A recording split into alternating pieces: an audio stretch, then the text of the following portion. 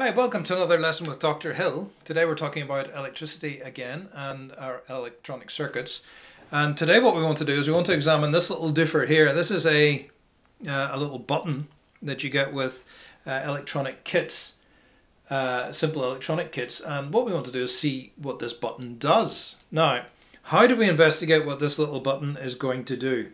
Well, what we can use is we can use the circuit that we've already built. We've built a circuit that can test conductivity. It tests whether a current is passing from one side of an object to the other. And so we can use that setup to test the different connections you can make across this little device here. You see it's got four legs and a kind of a grabby claw shape.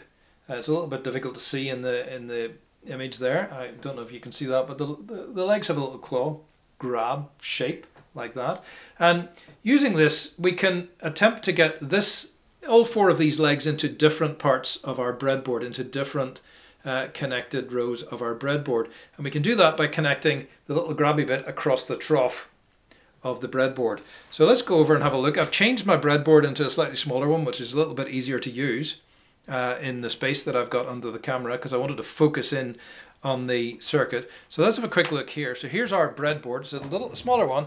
I'll just talk you through the circuit again so that we're all nice and clear. Here's my positive charge. My current's coming in from the battery, from the positive terminal of the battery. It's coming in there. It's coming out into the resistor, which is connected to the long leg of the LED, which is connected to column, let me put my glasses on and see what that is. It looks like column 7. It's connected to column 7 in the breadboard on this side of the trough, the top column. And that is connected to my loose wire for testing. The other loose wire for testing is just the wire that runs back to the negative terminal of the battery. So let's just check it. If I connect up these two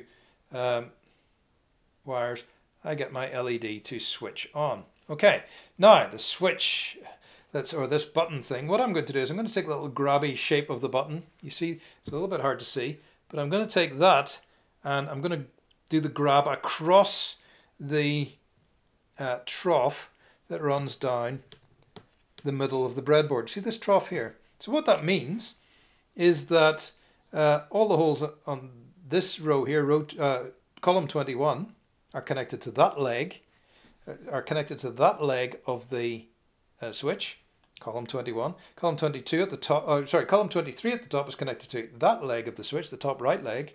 The bottom left leg is connected to column 21 on the bottom of the breadboard, on the other side of the trench, so it's not connected to that one.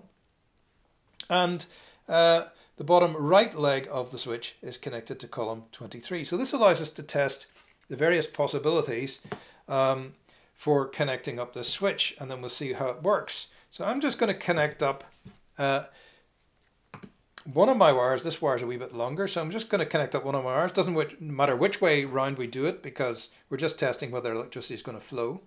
So I've connected one of my wires to the top left leg of the switch. Okay, it's in this column here, column 21. All right, now what we're going to do is we're going to see what happens if I connect to column 21 below.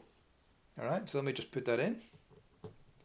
And I light my LED. So what does that mean? It means that these two legs here of the switch, of the button, are connected. Yeah, I'm not pressing the switch, and I can connect a current right through the switch across those two legs. So those two legs on the left are connected. Let's see what happens if we connect differently. We'll put this up here. So we'll see that if we put both terminals up here so that they're both connected to the two top legs of the switch, we see no connection. So let's see if we can understand what's going on there. Let's try pressing the switch and see what happens. And we light the LED. So what that means is that the left side of the switch and the right side of the switch, at least at the top, only connect when we press the button.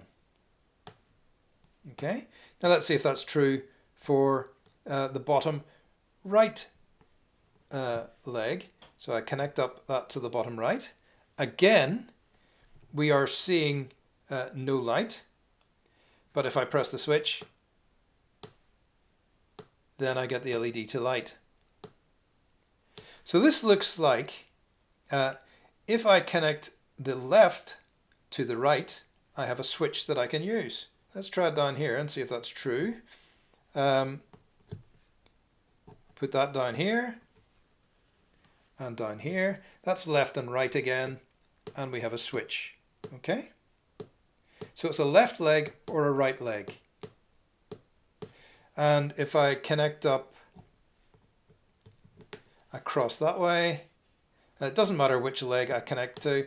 If I'm connected from the left to the right, I can only connect the current. I can only complete the circuit by pressing the switch. If I have both on the left, I have a completed current, completed circuit. And if I have both on the right, I have a completed circuit. Okay, pressing the switch doesn't do anything in these cases. Okay, doesn't do anything. All right, so let's see if we can represent that in a drawing to make it a little bit clearer. So I've got my top left leg, my top right leg, my bottom left leg, and my bottom right leg. Well, what we know is that if I connect up here to this, I get if I connect those two legs are fully connected and there's no switch between them. All right. If I connect up here and all the way down here, those two legs are fully connected and there's no switch between them. All right. But if I connect to here and here, I have to press the button to make a connection. If I connect to here and here, I have to press the button to make a connection.